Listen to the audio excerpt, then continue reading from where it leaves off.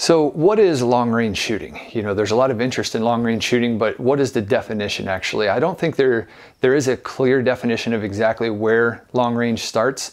The way I think of it is anytime you're making major adjustments to your zero in order to hit a target due to gravity drop and wind deflection, then you're getting into long range. You know, if you zero your rifle at 100 yards and you shoot to 150 yards, you don't really have to make a sight correction to hit your target, so that's not long range.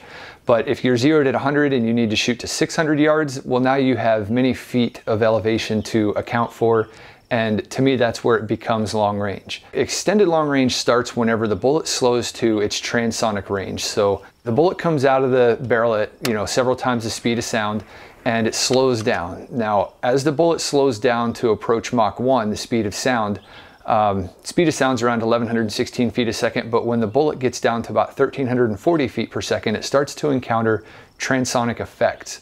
And those transonic effects are more complex and difficult to account for than the bullet flying through supersonic range, which is relatively well behaved. So these things are addressed in more detail in my books.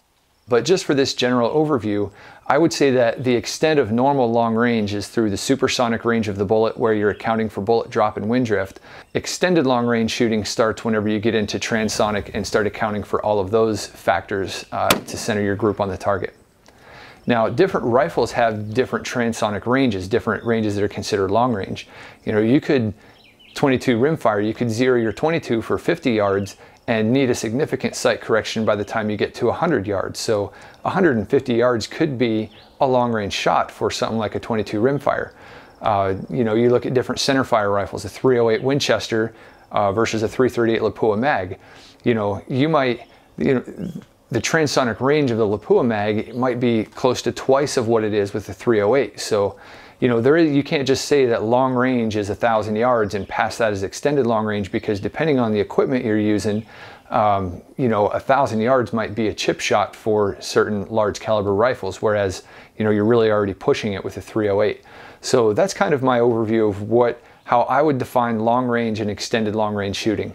Long range is anytime you're making significant sight corrections to hit your target, and extended long range is when you have to do that after the bullet is slowing through its transonic range of flight.